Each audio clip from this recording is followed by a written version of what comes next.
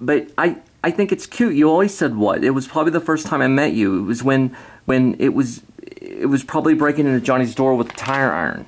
What? Johnny, the drunk, he left keys in his apartment. We broke in, and you thought we were crooks, and I said hello, and you said what to me? It's in our Bible, in the intro page, in the marital page, how we met. You approached wide-eyed with your what? I'm writing about this. I want them to know. Everyone should know. You can't do that. I have rights. They're poetic. And you met me, and I read poems about 9/11 to you.